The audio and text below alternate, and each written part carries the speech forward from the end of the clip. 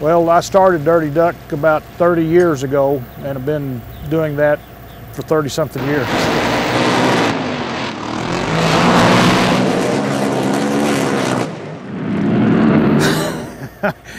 It's actually, this is going to sound kind of odd probably, but boat racing is probably odd too, but the launch is pretty violent. Your left sponson comes up, the boat raises for an instant, you only see sky, and then it flops over, and you usually pick out a point on the horizon and aim for that. But you're so incredibly busy inside that boat for 7 seconds. You've got to worry about shifting. You've got to worry about where your hands are in case you have to release a parachute, and then you're trying to figure out if you caught a good light and what have you.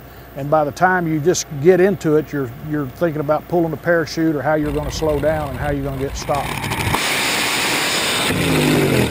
Last year, I was 0.04 of a second off of a perfect run. I was the 13th qualifier. So there was a 0.04 of a second window, and I was number 13. There were 12 ahead of that. And usually it's won or lost by just a matter of 0.01 of a second or so.